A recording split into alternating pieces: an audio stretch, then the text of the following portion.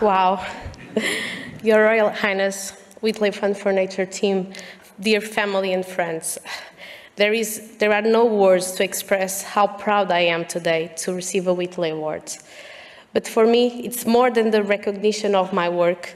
Tonight, I'm really overwhelmed with the honor to represent an amazing organization, a fantastic team, and a unique island, and become part of the Whitley family for sure.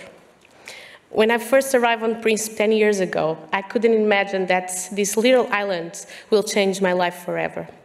And I still remember when I'm landing there, what looked like a Jurassic Park scene, and I was expecting to meet a dinosaur at any point. And the truth is that I really met the sea turtles. And I also met 8,000 amazing, extraordinary people that are really willing to engage in conservation with us.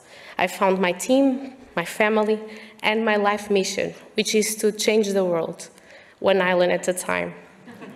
And I really have the best people by my side to achieve this. Together, we have made great progress to protect these amazing animals and also our island. But every season, we still find turtles with plastic on their systems. And thinking about that in 2050, we might be having more plastic than fish in the oceans is just heartbreaking.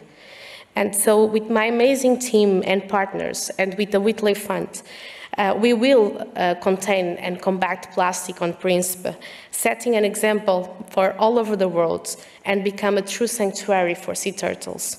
And if we can do that on Príncipe, everyone can do it.